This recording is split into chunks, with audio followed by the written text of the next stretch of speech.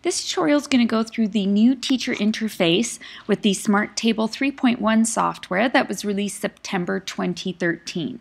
So I'm going to go from my student lesson to the teacher mode by plugging in my USB stick.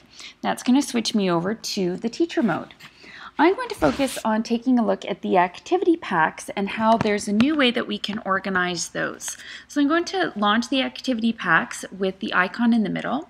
Here you can see that there's two folders I've already created, grade 1 and grade 2. And I'm going to create a new folder using the new interface.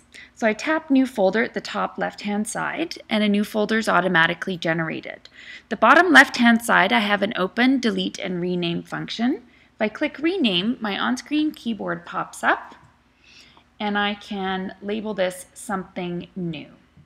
This is where it's useful if you're sharing a table, then you have the ability to organize your table content as you choose based on those who you're sharing with. So grade 1, grade 2, grade 3, or you could organize by teacher. So there's lots of options here which we haven't had before, which is really awesome. So now I can call this my folder, and table content that I want to have accessible to my students could go into that folder. To put table content into the folder, what we're going to do is we're going to drag content from the main menu. So I'm going to take this Days of the Week lesson, I'm going to drag it over to the clipboard. Then I'm also going to drag over the alphabet lesson. Let's say I wanted those to go into the Mishikulen folder. I'm going to highlight that folder and click Open. And now I'm going to take the Days of the Week lesson and drag and drop it into my folder, and the alphabet lesson and drop it into that folder. I do like to say to move with intent. You do really need to make a decision that you're moving things from the main menu over to the clipboard and then back in. To go back to the opening menu, I just hit up a level at the top left-hand side and I go to my opening main screen.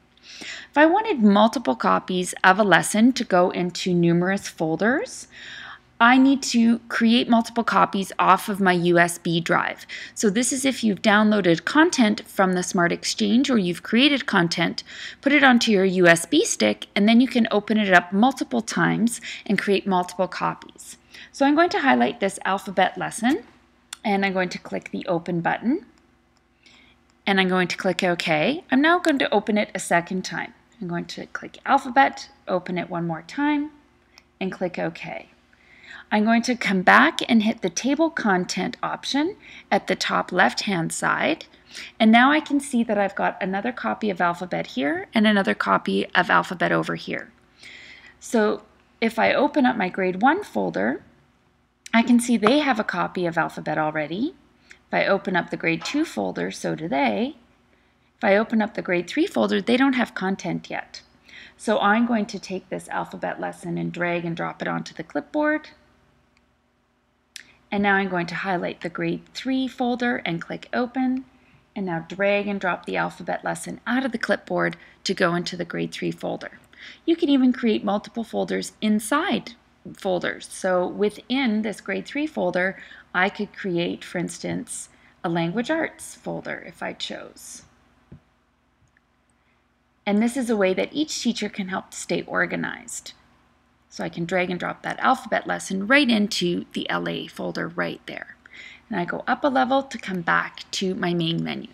So this is how we can organize our content with the new table software, which is really exciting. I'm going to open up this alphabet lesson, and I just have to unplug my USB stick to go back to the student menu when I'm all done organizing.